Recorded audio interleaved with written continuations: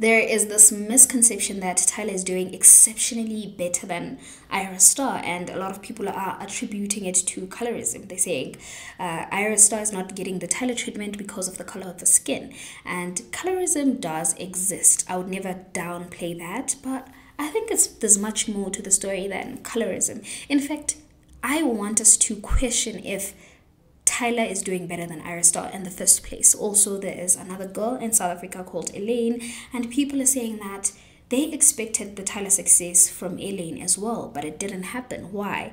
Is it because she's also darker than Tyla? We are going to get into all of that, but first, welcome to my channel. My name is Dino Watuli, and thank you so much for coming. Make sure that you subscribe, make sure that you like, make sure that you comment at the end of the video. I'm going to try to do something new every time.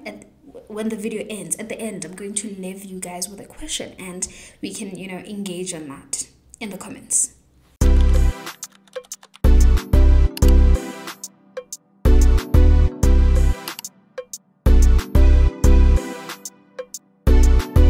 Colorism is basically discrimination against people of darker skin tones. I was watching this documentary where this woman was talking about colorism and how it dates back to slavery. She's an American, so I felt it was very important to say that. She was talking about how even though all black people were slaves, the lighter skinned people would be better slaves than darker skinned people. Same black people, but because you are darker, then you get the harder work. You get to work outside in the fields in the sun, but at least if you were light skinned, you could work inside the house and do lighter work. Still slaves, but there was different levels to it. So I don't know how true that is when it comes to South Africa, because she is in America and she was talking about American history, but I see how that can also be something that was experienced here, knowing that we also had apartheid in South Africa. And I didn't look this up exactly, but if I'm wrong, please do correct me. I do understand that maybe psychologically, when a white person would look at black people, it's like the lighter skinned ones are closer to whiteness than us who are very, very black. So just like in America, where during the slavery times they would look at lighter skinned as better than the dark skinned people, I would assume that the same was happening here. So now that we got the history of it out the way, cool. Unfortunately, it's still happening now. There are no slaves and masters. We're just doing it amongst ourselves. You see it on a daily basis. There would be jokes like Mwana versus a baby, or Mtwana versus a baby. And obviously the Mtwana would be darker in complexion and deemed ugly. But the baby would be a light-skinned baby who's close to whiteness, light in complexion, which for a lot of people is just the standard of beauty. And now to go back to today's topic, I'm going to first do Tyla versus Ayra Starr and then Tyla versus Elaine. Yes, so when I'm saying versus, I don't want this to go unsaid. I am not saying versus in a negative way. We're just doing it for the sake of the video to put their careers side by side. Since people are already doing that, we're going to just explore the idea. So we're going to start with Tyla versus Ayra Starr. Tyla is a South African artist. She is doing, right now, the genre of her music is amapiano / pop / R&B. Amapiano is a South African based genre. It originates in South Africa, let me say that. And then Ayra Starr, similar to Tyla, she's doing Afrobeats, which is a Nigerian sound genre of music / pop / R&B. They're kind of similar in that sense. Also, another thing that is very similar is their style, how they wear. Their music sounds also it's the same genre. It sounds the same, not the same in a bad way, but it's like a similar genre. It's the modern R&B pop mixed with their respective sound from their respective countries. I hope that makes sense. Another thing that is similar is the way that they dress. They both dress in a way that they expose a lot of skin. They show a lot of skin. They are also very slim. So when you look at them, the only difference that you would see is the color of their skin. Tyla is light-skinned. Ayra Starr is dark-skinned, which has caused a whole lot of people to say, oh, Tyla is getting all of these things. She's getting a Grammy because she's light-skinned. And if Ayra Starr was also light-skinned, she would be getting the same attention. Firstly, Tyla is not doing better than Ayra Starr. And yes, if you've watched my first video that I did on Tyla, something has changed. I was like, no, Tyla's not an industry plant. She's been working hard. People must leave her alone. However, after she failed to sell tickets for the tour that she was supposed to go on before releasing her album, she couldn't sell. Well, her team came out and said she had an injury and that is why the tour is cancelled. Now, if I'm being honest with myself, I know that the only injury that happened is the sales injury. There's been a dilemma when it comes to tours. There are just celebrities who cannot get their tickets to sell. And it led me to a deeper question. I was like, if she can't sell the tickets, then how come all these people who are watching and streaming these songs, how are they not buying the tickets? I mean, that should, if so many people are listening to her music and all the videos that she drops on YouTube are doing so good, then why is that not resulting in the ticket sales going up? Because then, it makes sense that way. And I started thinking about G when they were saying that there's a lot of stream farming happening there. And I'm like, knowing who her record label is and how big they are, that wouldn't be far-fetched. And then now I started exploring her being an industry plant, but let's leave that alone. I've already mentioned the record label. The record label that Tyla is signed to is Epic Records. Epic Records is under Sony, and you know how big Sony Music is. They are a giant corporation. They have worked with some of the biggest stars in like forever. It's very important to note that Sony Music is over 90 years old. Ayra Starr is signed to Marvin Records, which is it's not an international record label like Sony Music, Epic Records. It is a Nigerian record label. It also has big stars like Rema and Tiwa Savage, but if we're being honest, it's not even nearly as big as Epic Records. So from that, I can even also understand the push, the reach that Tyla's label has. Tyla's label has so much influence, and we know that the executives of Sony or maybe Epic Records, it's some of those people who have long-standing relationships with radio stations, with all of these big platforms, and that's how we have seen Tyla being interviewed everywhere, literally everywhere, even up to getting a Grammy. Ayra Starr's record label is only like 12-15 years, so I would understand maybe they don't have the same reach. But let me tell you something, if there's anyone doing better than the other between Ayra Starr and Tyla, I would say Ayra Starr is doing better than Tyla. Why am I saying that? Ayra Starr is not being pushed significantly in a weird way. She's growing in a very authentic way, in a genuine growth. That's what we're seeing from Ayra Starr. That's why I want us to correct that first. Yes, I have changed when it comes to Tyla. When you look at her achievements, it's like, yes, she's good. She can sing, she can dance, which maybe is like another thing. Also, her racial ambiguity to the Americans. There was a conversation around her. Is she black? Is she not black? That also created a conversation around Tyla. It made her even more famous, if I can say so, because even if maybe let's say you missed her song on TikTok, the argument and discourse around her race then made more people even aware of her. It's like when they do brand awareness, that's what was happening with Tyla. A lot of people were just talking about her, not only about her music, but where she comes from, her accent, all those things like contributed to how big Tyla became. The conversations around Tyla. Let's pause there. I'm losing it. I was talking about Ayra Starr and her record label and why Ayra Starr is actually doing better than Tyla. Yes, Ayra Starr has successfully been on tour. People have bought her tickets. Where is that coming from? It comes from when G was saying that no, Tyla's record label is into stream farming. It then makes sense if those streams that she gets cannot now get her the tickets. Why? Because maybe she's not as big as her record label is making her seem like. I know I'm kind of like, I hope you guys understand, because now I'm going really crazy. My mind is putting all of these things together at the same time, but Ayra Starr is getting genuine growth. She has genuine fans.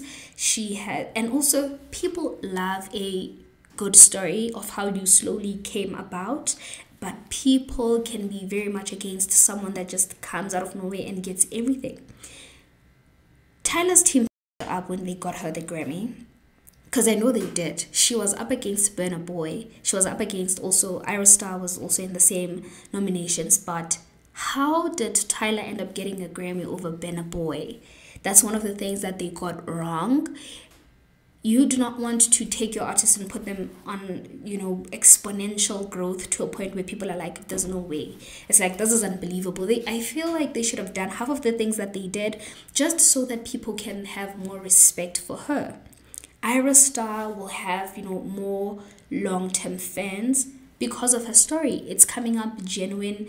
Everyone will respect her for that. But what about all the other people in the industry who are just as good as Tyla, but did not get the same push that she did, which is not organic, if we're being completely honest.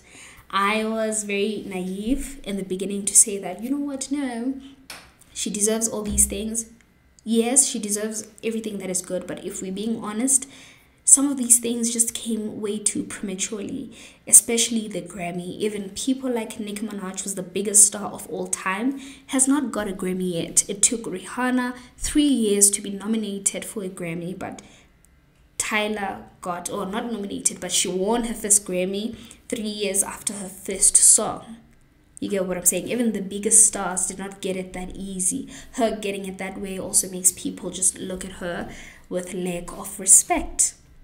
Yes, she's good, but no, if you're being honest, this is not genuine growth. Something is being done. She's being pushed. She's sometimes even being put on platforms that she does not deserve, at least not yet.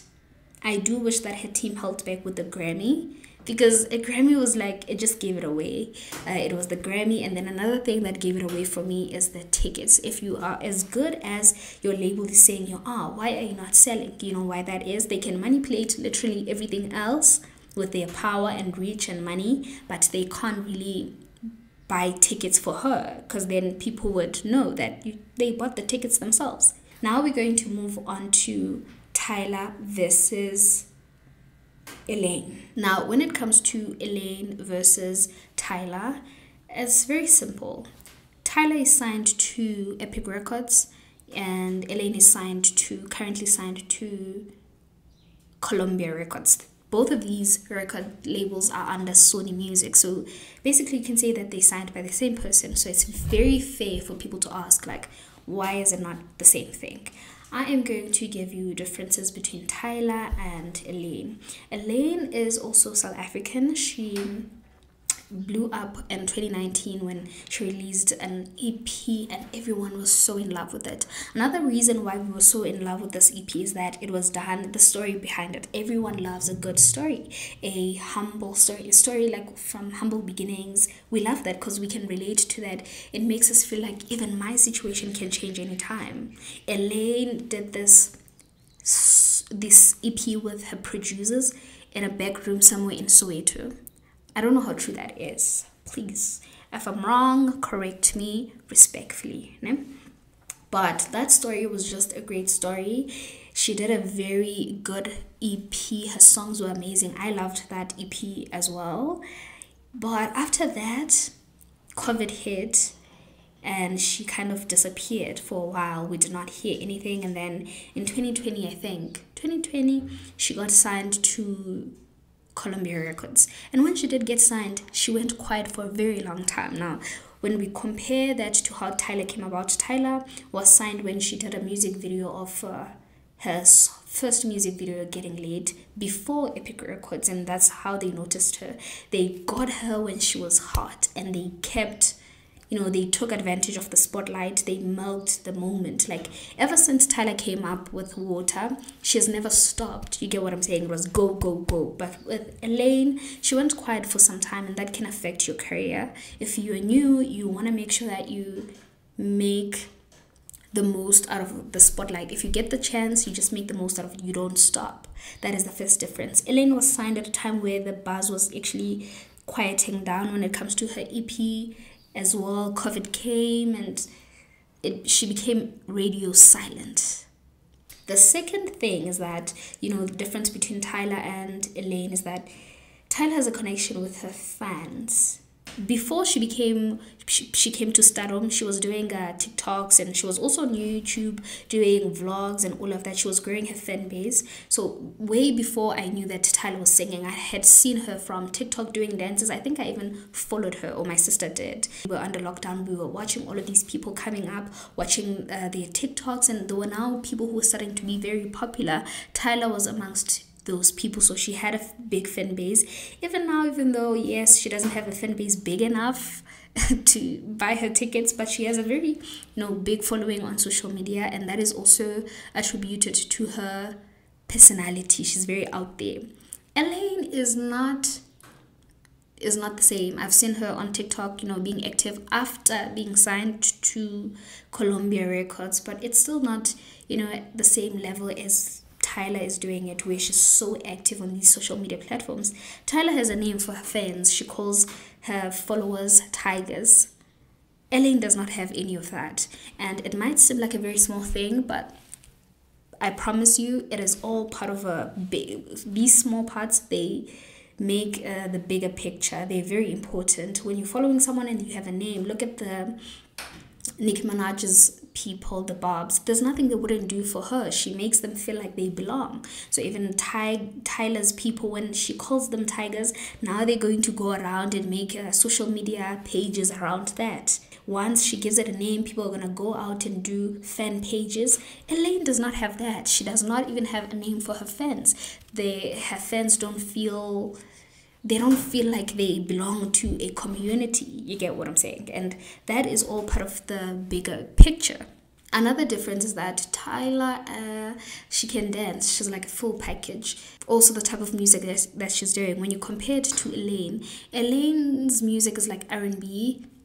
Pop and Mapiano that Tyla is doing, and R&B infused together, they can reach a bigger market than just R&B. Her moving to America, Elaine, when she was doing R&B here in South Africa and it sounded the way it did, she blew up because everyone in South Africa was like, wow, this sounds like American quality R&B, because R&B is usually R&B in that caliber that she was doing is usually comes from America, so everyone was blown away with that. But now when she goes to America, remember in America they have a lot of artists like that already. They have they have their Bosama Walker, so it's going to be hard for her to break into that market since America already has that there. Same thing with Nasty C. He was good here. He had a better chance here in South Africa because what he was doing was new here. Not new in the sense that there was no hip hop, but the way he sounded like he was from there. Everyone was impressed. So when you go there with something that they already have, it's going to be kind of hard. Both Nasty C and Elaine, I feel like they had a better chance of making it and becoming as big as Bo AKA if they stayed here. Because there in America, what they're offering, it's already there. When you compare that with Tyla, what she was doing with Amapiano / pop / R&B, it's kind of new. No one is doing all of these things. And combining that with dancing and the accent, everyone was fascinated in America about Tyla's accent. Everyone was fascinated. There started being a conversation around, all of these small things, they contribute and make the whole brand that Tyla is. And with the industry plant thing, it kind of does not stand when it comes to Tyla versus Elaine, as they're both signed to basically the same label. If they wanted to do for Elaine as they did for Tyla, they easily could do that. But them signing Elaine when she was quiet, it kind of made them shelve her a bit and take advantage of the moment that Tyla was already coming with. They signed Tyla at a time where she was blowing up, so they took advantage of that moment. They signed Elaine when she was very quiet, and labels tend to do that. If no one is talking about you, they put you on the side. They shelve you and look at other artists. That is the main difference. After a very long hiatus with Elaine, when Columbia Records started putting out music, they put out music that people did not relate with. We didn't love it. We did not feel like it was the same sound that she came up with, if you get what I'm saying. Her first EP, she was working with Clarity. I'm guessing he's like a producer. They dropped him. Why would they do that? This is the person that brought you up. You're working with them when your first project blew up. Why would you get rid of that person? Look at Ice Spice and that guy. What's his name? Riot, Ice Spice and Riot. They saw that their combination worked. From then, they're still working together even today, because when the people who listened to Ice Spice fell in love with her, that's what they loved, that sound. So why would you drop that sound so quickly when people are just catching up to you? Same thing should have happened with Elaine. They should have never gotten rid of the people that made her first EP. I think they must just go back there. And then, besides the R&B that people did not love, they then started being very experimental, which was too early. She is coming up. No one knows her yet. Just stick to the sound that people love her for. Stick to one thing. This is when we came to you. We loved your R&B, and now all of a sudden you're doing these things that are just off-brand for you. They made her do a song with Gabza. They made her do a song with Blakey. All of these things were too experimental. We did not understand them. It did not make sense to Elaine's followers. It did not make sense to Elaine's brand. When I followed Elaine, it's because of that EP that she did, and it was so good. And now all of a sudden I'm hearing all these experimental sounds, and I got very confused and lost. They can still very much salvage her situation if they can just, maybe she must just get out of that, if she can get out of that record label, come back and go back to working with her initial producers. So in conclusion, yes, colorism exists, and maybe it might have played a little part nyana to why Tyla is as successful as she is, but I don't think it's the sole reason. Hence, I mentioned all these other aspects that have, probably contributed to her being as big as she is today. With all of that being said, today's question is, do you think Tyla will be fine? What do you think her future looks like? And also, what do you think Elaine should do to get back into the game?